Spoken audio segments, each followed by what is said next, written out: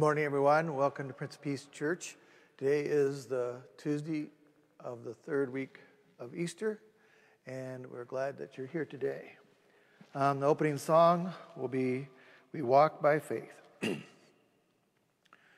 We walk by faith and not by sight, no gracious words we hear of him who spoke as none e'er spoke, but we believe him near. We may not touch his hands and side, nor follow where he trod, yet in his promise we rejoice and cry, my Lord and God. Then help them, O Lord, our unbelief, and may our faith abound, to call on you when you are near and seek where you are found. We begin in the name of the Father, and the Son, and the Holy Spirit. Amen. The Lord be with you and with your spirit. As we begin this Eucharistic celebration, let us call to mind God's love and mercy. Lord Jesus, Word of God, Lord have mercy. Lord have mercy. Christ Jesus, Messiah and King, Christ have mercy. Christ have mercy. Lord Jesus, Bread of life, Lord have mercy. Lord have mercy. May Almighty God have mercy on us, forgive us of our sins, and bring us to everlasting life. Amen. Let us pray.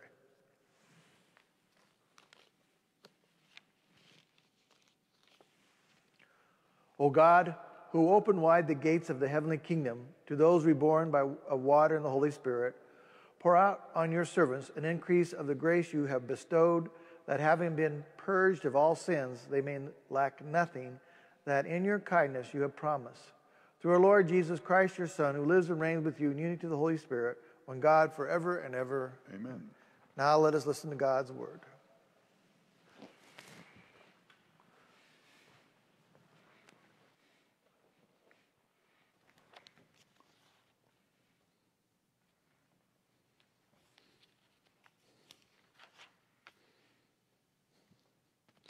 A reading from the Acts of the Apostles.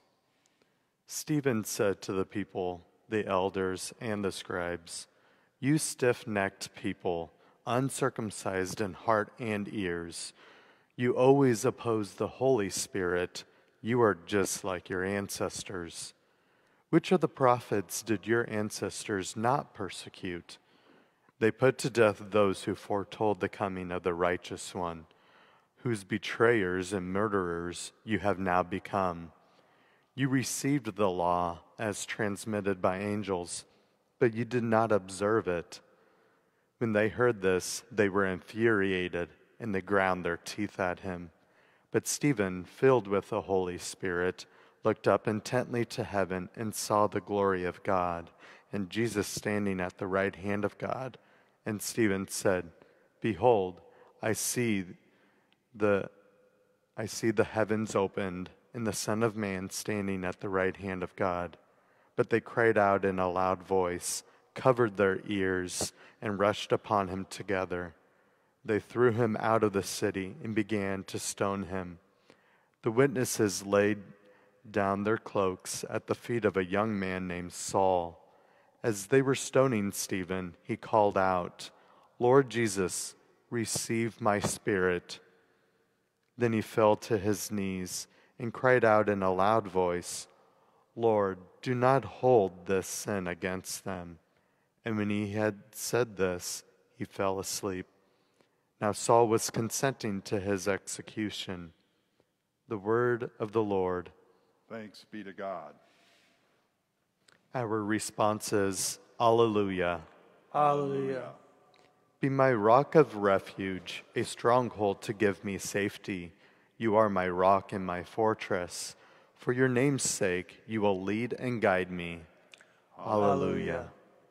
Into your hands I commend my spirit. You will redeem me, O Lord, O faithful God. My trust is in the Lord. I will rejoice and be glad of your mercy. Alleluia. Let your face shine upon your servant. Save me in your kindness. You hide them in the shelter of your presence from the plottings of men. Alleluia. blessing, Father. Lord, be on your mind and lips, you're worthy to proclaim the gospel. Bless the Holy Spirit. Amen. Alleluia, alleluia, alleluia. I am the bread of life, says the Lord. Whoever comes to me will never hunger. Alleluia, alleluia, alleluia. The Lord be with you. And with your spirit. A reading from the Holy Gospel according to John. Glory to you, O Lord. The crowd said to Jesus, "What sign can you do that we may see and believe in you? What can you do? Our ancestors ate manna in the desert, as it is written, He gave them bread from heaven to eat." So Jesus said to them, "Amen, amen, I say to you, it was not Moses who gave the bread from heaven. My Father gives you the true bread from heaven. For the bread of God is that which comes down from heaven and gives life to the world." So they said to Jesus, "Sir, give us this bread always." Jesus said to them, "I am the bread of life. Whoever comes to me will never hunger, and whoever believes in me will never thirst." The Gospel of the Lord. Praise you, Lord Jesus Christ. Come, Holy Spirit, open my heart that I may give a homily worthy of your people for the reparation of the sins of man. I think that's something of the prayer I learned when I became a deacon and wandered out into this wilderness. Today, the people who are questioning Christ are the very people who have seen him distribute the loaves to the multitude. And they can't believe, or they do not see, a manna that comes from heaven other than something like Moses gave them when they were in a barren wilderness, risking starvation, and that was their daily bread. We pray for a daily bread, my brothers and sisters, when we say Our Father, which is the Eucharist of Christ, which is the bread of life. And whoever comes to me will never hunger. This bread of life, which is the Eucharist, is Christ who has laid down his life for us. And this is a life that is constituted in love, in the giving of oneself to the other. This is the bread of life, which is love, that defeats the world, that the world cannot see, that stoned St. Stephen today, the first martyr we see. They do not see the heavenly bread. And this is the love that is a long journey. Christ, there's nothing that the Eucharist doesn't give us that will not be manifest completely in heaven when we are blissfully with our Lord, if we so choose to love him as he has loved us. Love is a long journey. The love that was given for us, we see its final act is completely broken on a cross. And our lives, in a sense, have to go through a brokenness and to be glorified in the brokenness. Our lives are a wonderful journey that we have picked up the cross of Christ with our baptism, and we walk towards him on this journey, this ups and downs, the hills and valleys. I was once reading a book by G.K. Chesterton, who is my favorite Catholic philosopher, I think, the times that I can understand him, where he said he's lamenting, he's going after people who want to have more than one wife. He said, my gosh, having one wife is like having a door that opens you to heaven. What would you do with 4 doors when you needed to walk through one?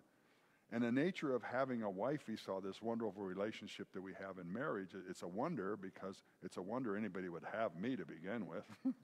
But the wonder is, this love is a manifestation that is seasonal. It comes through time. This love is, I have been with my wife for 45 years now, and she's not the same person, and praise the Lord, I'm not the same person she married. But this love has different manifestations and different characteristics that we saw throughout our journey of life. The hard times, the glorious times, the having of grandchildren, the bearing of our own parents, for example, where the burial and the moments of torments, the death in our life as someone's torn from us, and now that becomes a joyful memory because they walked a good life, and we too were part of that life.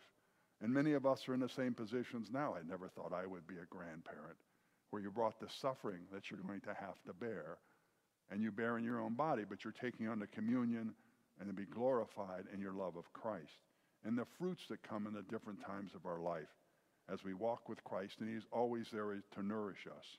Brothers and sisters, that we would pray always to be close to the Eucharist, that manifest Christ's love for us, that we may manifest his love for others.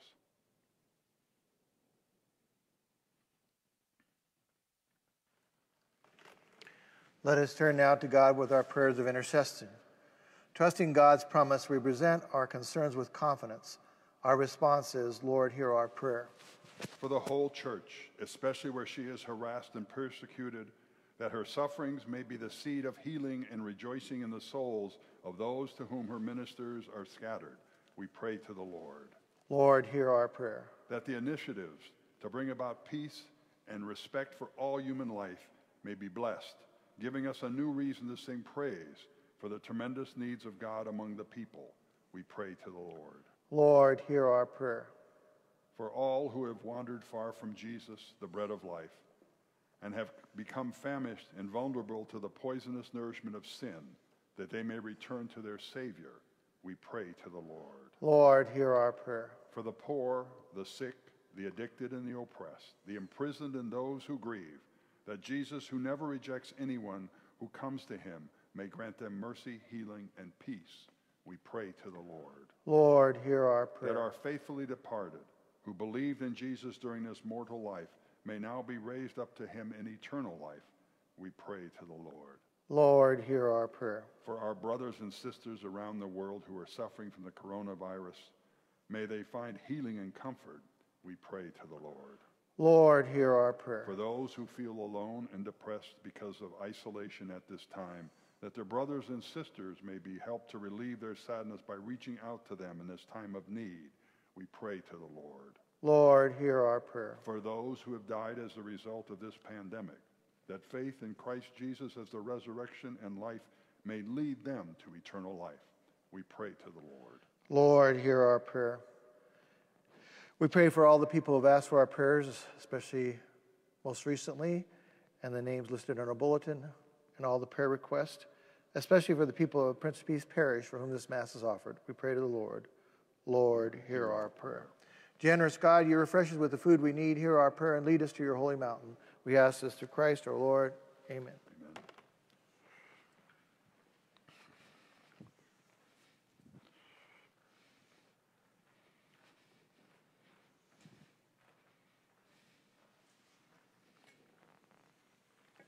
Blessed are you, Lord, God of all creation, for through your goodness we have received the bread we offer you, fruit of the earth, work of human hands. It will become for us the bread of life. Blessed be God forever.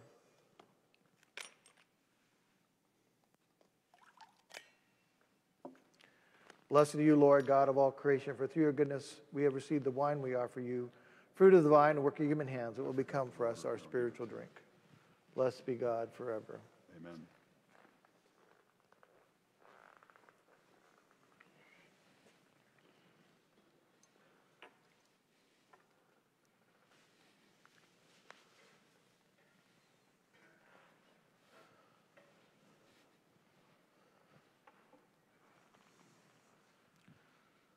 We thank all who have been so generous to our parish. If you would like to make a tithe to the church, you can look on the website or mail your offering to the parish. Pray, sisters and brothers, that my sacrifice and yours may be acceptable to God, the Almighty Father. May the Lord accept the sacrifice of your hands for the praise and glory of his name, for our good and of all his holy church. Receive, O Lord, we pray, these offerings of your exultant church. And as you have given her cause for great gladness, grant also the gifts we bring may bear fruit in perpetual happiness. Through Christ our Lord. Amen. Amen. The Lord be with you. And with your spirit. Lift up your hearts. We have lifted them up to the Lord. Let us give thanks to the Lord our God. It is right and just. It is truly right and just, our duty and our salvation at all times to acclaim you, O Lord, but in this time above all to laud you yet more gloriously when Christ our Passover has been sacrificed. Through him the children of the light rise to eternal life, and the halls of the heavenly kingdom are thrown open to the faithful. For his death is our ransom from death, his rising is the life of all and in his rising the life of all has risen. Therefore overcome with paschal joy, every land, every people exults in your praise, and even the heavenly powers and angelic hosts sing together then in hymn of praise as they proclaim, Holy, holy, holy Lord, God of hosts. Heaven and earth are full of your glory. Hosanna in the highest. Blessed is he who comes in the name of the Lord. Hosanna in the highest. You are indeed holy, Lord, the fountain of all holiness. Make holy, therefore, these gifts, we pray, by sending down your Spirit upon them like the dewfall, that they may become for us the body and blood of your Son, our Lord Jesus Christ. At the time he was betrayed and entered willingly into his passion, he took bread and giving thanks, he broke it and gave it to his disciples, saying, take this, all of you, and eat of it, for this is my body, which will be given up for you.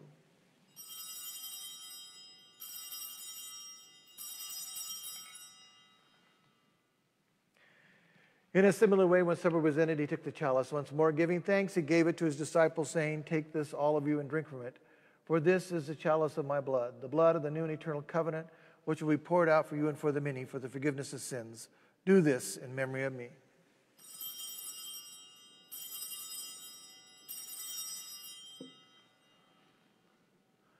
The mystery of faith. Save us, Savior of the world, for by your cross and resurrection you have set us free. Therefore, as we celebrate the memorial of his death and resurrection, we offer you, Lord, the bread of life and the chalice of blessing, giving thanks that you have held us worthy to be in your presence and minister to you. Humbly we pray that partaking of the body and blood of Christ, we may be gathered into one by the Holy Spirit. Remember, Lord, your church spread throughout the world. Bring her to the fullness of charity, together with Francis our Pope and Joseph our Bishop and all the clergy.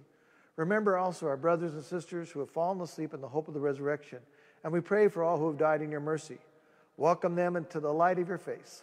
Have mercy on us all, we pray, that with the Blessed Virgin Mary, the Mother of God, with Blessed Joseph, her spouse, with the blessed apostles, the martyrs, and all the saints who have pleased you throughout the ages, we may merit to be co-heirs to eternal life. We may praise you and glorify you through your Son, Jesus Christ. Through him, with him, in him, O God, Almighty Father, in the unity of the Holy Spirit, all glory and honor is yours forever and ever. Amen.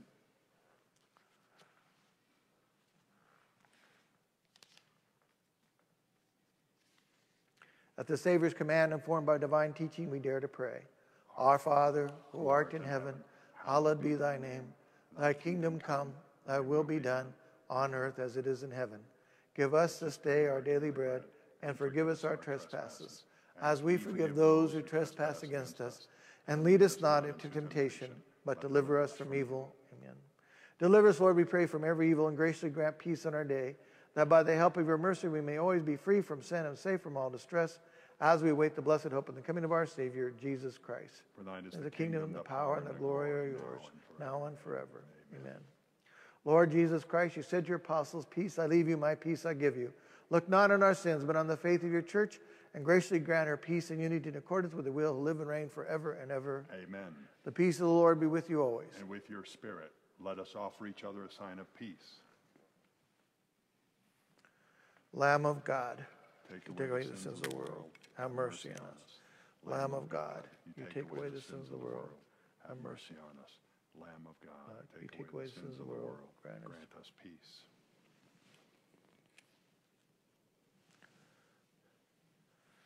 Behold the Lamb of God. Behold him who takes away the sins of the world.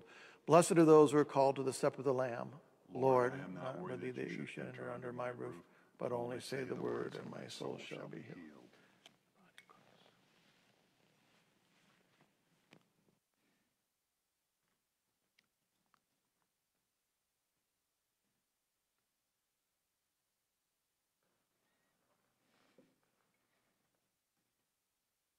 Amen.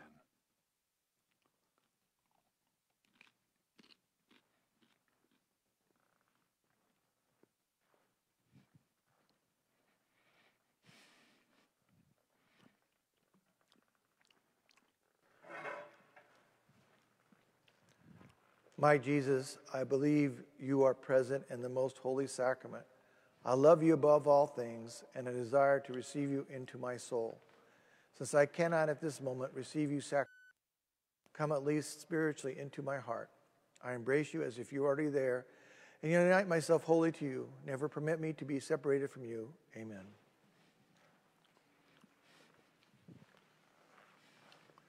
Let us pray. Hear, Lord, our prayers, that this most holy exchange by which you have redeemed us may bring us your help in this present life and ensure us to eternal happiness. Through Christ our Lord. Amen. Amen. So I'm sure by this time some of you have heard that some of the restrictions on faith communities are going to be lifted. our Bishop Joseph Hannafelt, and leaders of the diocese are discerning what that might mean for us in the Diocese of Grand Island. When he has an idea, he will let us know what is possible, what is not. But be assured what is most concerned to us is the safety of your health and your families, as well as the safety of the priest. So stay tuned. We'll find out soon. If you would like to come to the church, it's open 8 to 9 every day. We have this week's bulletin. It's available there, or you can read it online. There's a pamphlet called Faith and Common Sense, the Catholic Response to an Epidemic. We still have a few Living Faith books and the White Reflection books. Many of you have asked for my prayers. Be assured that they're in my daily prayers. And if you have any more prayer requests, send them to the office. The Lord be with you. And with your spirit. May Almighty God bless you all, the Father, the Son, the Holy Spirit. Amen. Go in peace, glorifying the Lord by your life. Thanks be to God. We'll sing one verse of Let Heaven Rejoice, hymn number 333. Let heaven rejoice and earth be glad. Let all creation sing. Let children proclaim through every land, Hosanna to our King. Sound the trumpet into the night, the day of the Lord is near. Wake your people, lift your voice, proclaim it to the world. Let heaven rejoice and earth be glad. Let all creation sing. Let children proclaim throughout the land, Hosanna to our King. May you have a blessed day.